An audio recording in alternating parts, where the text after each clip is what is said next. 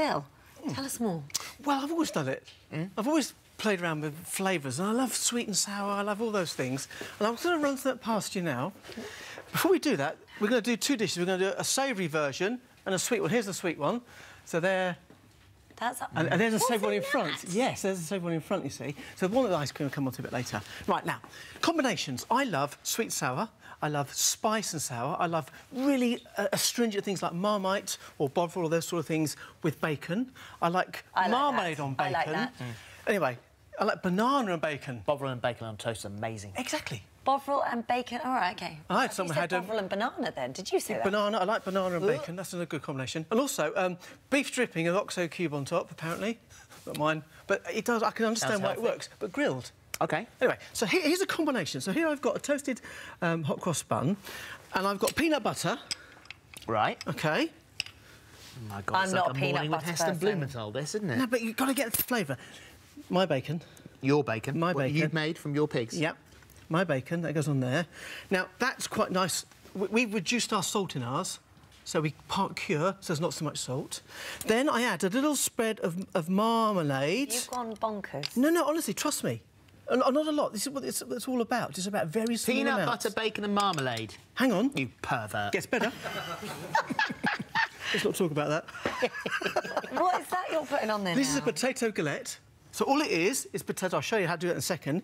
It's just potatoes. So this is just a light snack then, this one, isn't it? That goes on there. Yeah. Lemon or Something peanut else butter, to put but on not there? a lot. Maybe a bit of vanish. On it goes. I'll cut it in half. That's so weird. Are you sure you're not pregnant? If I was, I wouldn't be cooking. I can tell you. Can we eat this now? Yeah, you can eat that. Are you going to go for it? Now, I have to go for it. It's so weird. You've got to try it, right? It's about layers of flavour and texture. It's not... And crunch and taste. I don't even know what I'm eating. I can just taste peanut butter. Really strong. Crunch. And I now like I'm it in a getting weird sort of a way. Right. I like it. Every so often... And now I'm getting a Yes. different layer. hit of orange in there. It's just Do you know, it's not as bad as I thought. thought it was going to be. It doesn't taste as weird. No, but if you were blindfold... It strangely works. But if you were blindfold and I said, taste this, you would get those layers of things. Yeah. Chilli is always the same. Chilli and pepper always come at the end of anything. Strangely, Yep. quite more enjoyable than I thought. I'm going to show you quickly about the potato galette. Because I'm starving. If you want to make a potato galette, OK, which is basically just a fried potato. Here I've got potato. The secret is to cut it in nice small matchsticks and don't wash it. Don't wash the starch off. So when you put it into the pan, like here we've got here, you just layer them around and the starch will thicken them as it warms through. OK? Right. So you just layer that out. And Could you make them in the oven so they're not so fatty? You can, but bear in mind, look, it all comes out. If you take them out, you fry them, drain them, all the fat come out anyway. Oh, does it? Yes, it does. But the point being is that you've got to leave it now. Once the starch settles, thickens as it comes up, turn it over and get a galette. Now. OK. Now I know you don't like bread and butter pudding. This is a twist on that. I don't mind a bread and butter pudding. Thanks, Holly. Thanks, Holly. It's all right. So, here I've got a hot cross bun, cut in half, like so. In here, I've got milk. Now, I've never really put cream in bread and butter pudding. I think it's too rich. And I don't use whole eggs, either I use egg yolks. So you get very, very light custard. So, to make the custard, I've got milk, lemon goes into there. And once that's just infused for a couple of minutes, you whisk in normal dark chocolate. 70%, 80%, 90%, whatever you want. Not milk chocolate. And, as you say, turn the heat off, and that will make your chocolate custard straight away. That bacon's so good, by the way. Now, in here, I've got egg yolks and only 70 grams of sugar. Not a lot is needed. And you don't need a machine. You just need to whisk this until it just starts to break up like so. Not much more than that, really.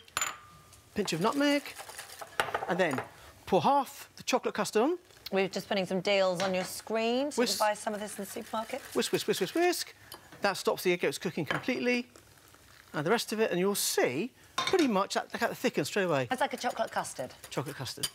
Now, leave that to rest for a second.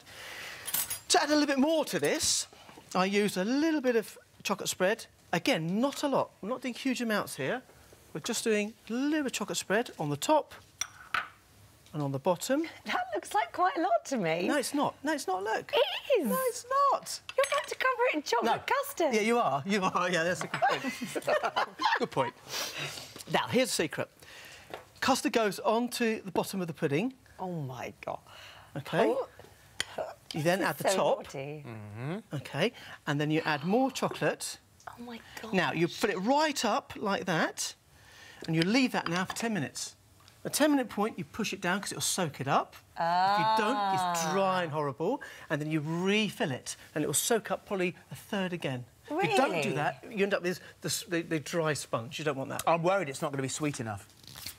But now you mention it, Mr. Schofield. Oh, what should we put in? Into the oven. OK, like... Marmalade? Bacon? What I do is I use a tray and then I add just enough boiling water, half it up the tin. This is a really good point. What does that do? That just regulates the cooking so it becomes an even cook. So the chocolate slides off the top of it, does it? Yeah, look, see? That's because I haven't... See, look at that. I need to soak that again, you see? All right. Okay, in that goes, like that one there.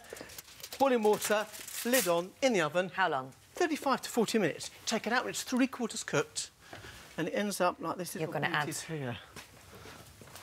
That is so naughty. Now, as you can see, it's just slightly undercooked. See that?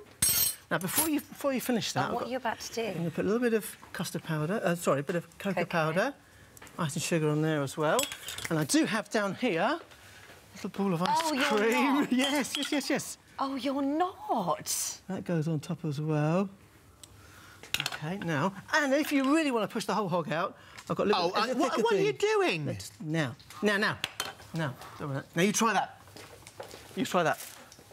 So it's not... My God, this has got to be a Now, major treat, hasn't it? The custard's just setting. Ooh. It's not too sweet. And if you don't nice. double soak it... Oh, man. Philip. You need to not be so polite. Get in there. It should be soft. The custard should be just set, not too sweet. It's very nice. Yeah, it's very really nice. I know you're a Now- non-believer, Phil. No, I I'm not. understand that. I'm not. What do you think? It's gorgeous. It's not like bread and butter pudding. It's not like that. No, it's got different flavour.